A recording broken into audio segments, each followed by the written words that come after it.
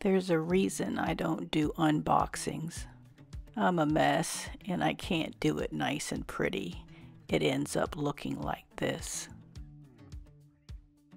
So instead, I'll do a very quick rundown of the 2021 Hobonichi Techo, Hobonichi Weeks, and a planner called Plotter, and a few other planner type things.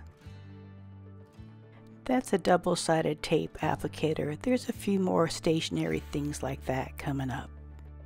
I used to use the Traveler's notebooks as planners, but I ran into a few problems. I really liked the overall size and the feel of it and the design. I also liked that I could use a stone bead as a dongle in keeping with Inky Rocks.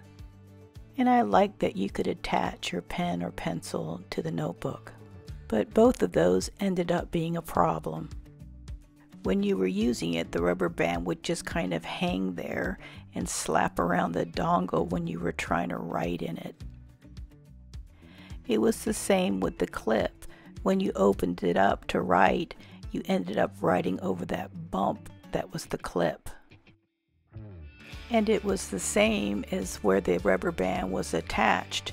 You had to write over the little knot there, which made a bump on the back of the paper. You could put all kinds of really cool stuff in the Traveler's notebook, like this little sleeve, the pen holder. I made special pockets, and then you also had this really cool zippered pouch, which was just a giant bump to write over. So while I really enjoy and like the Traveler's notebook, my main goal for a planner is to make sure it's easy to write in. And the way I do that is to keep all the gewgaws and stationary items on the outside of the notebook instead of inside of it. I still use my Traveler's notebooks as kind of scrapbooks, and they're still fun to use it like that. This is one of the designs for 2021's Hobonichi Weeks. I like that it's compact and you only have a very small amount of room for each day, and then you have a free page opposite of each week. That suits me the best. The design is a botanical drawing made by the father of Japanese botany, Tomitaro Makino.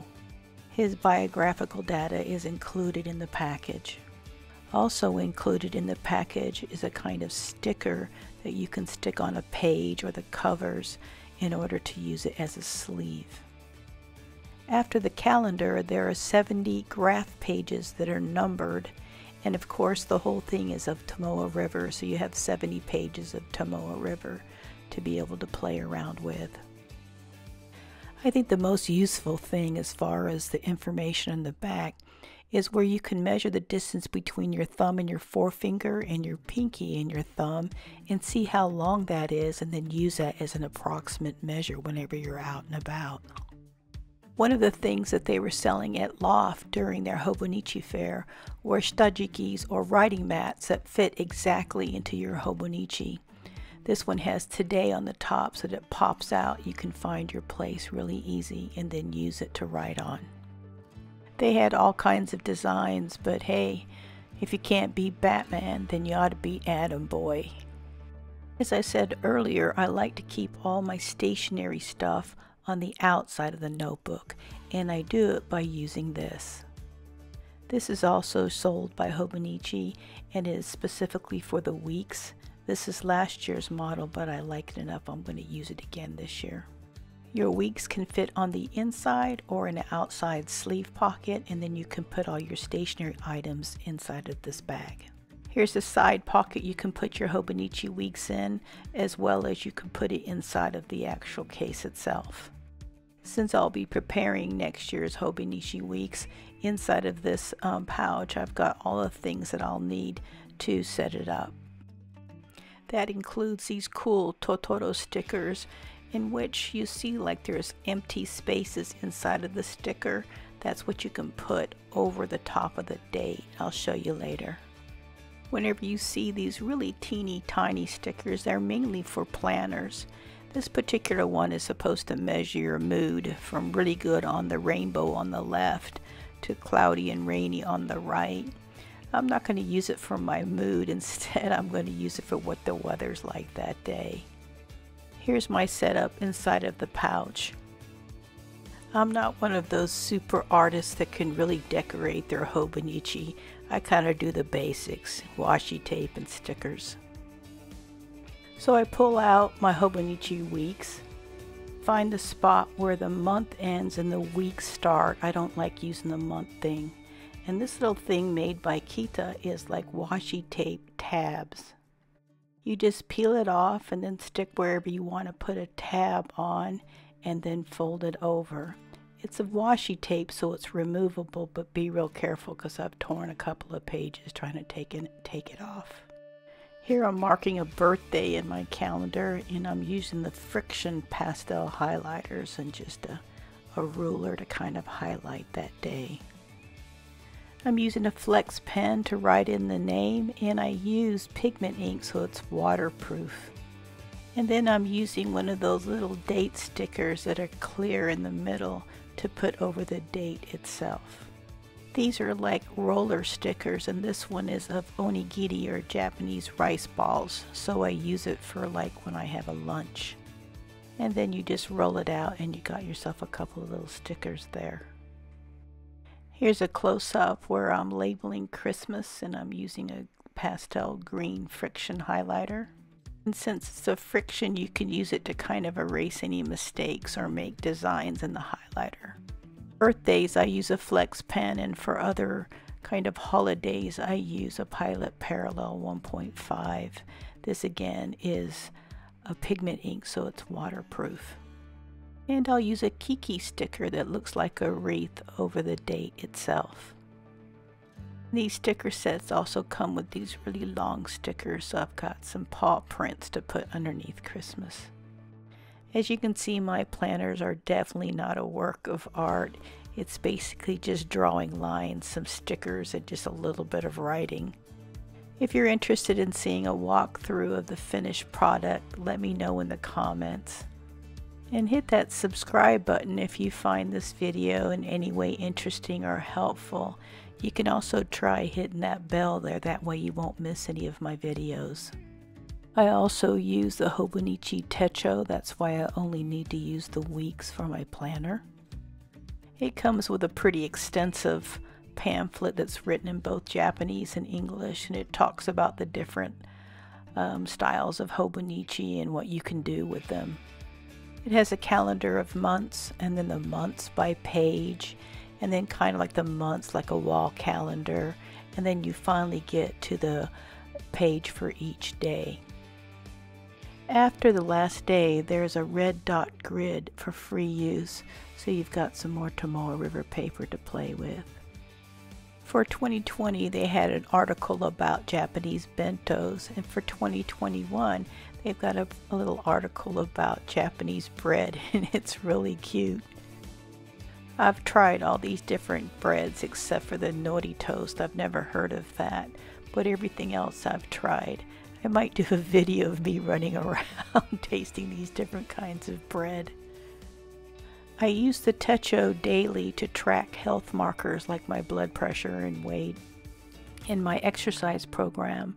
Along with, at the end of the day, I write down 3 things that I'm thankful for. So 1 page a day is just about right. Every year I keep the Techo in this. It's a leather cover made by Oberon, but I could never find refills for it, so I used the Techo instead. My daughter bought this for me when she was young, so I like to use it. It had a button, a metal button, along with a leather string to tie it around, but again it got in the way, so I took those off. The only thing I need to do to prepare this for next year is just to cut blotter papers to fit it. I also tucked the months inside the end sleeve so I don't have to use them. Here I'll attempt a slight unboxing, but this is called the Plotter. It's made by a company called DesignPhil, and they do the Traveler's Notebook, Midori paper, and also Touch and Flow, which is an interesting lifestyle and stationery store here in Japan.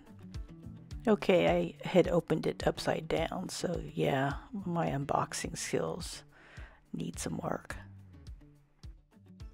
This is a slender leather 6-ring binder with a metal spine that's used as a planner, but I'm going to use it as a general ink testing book.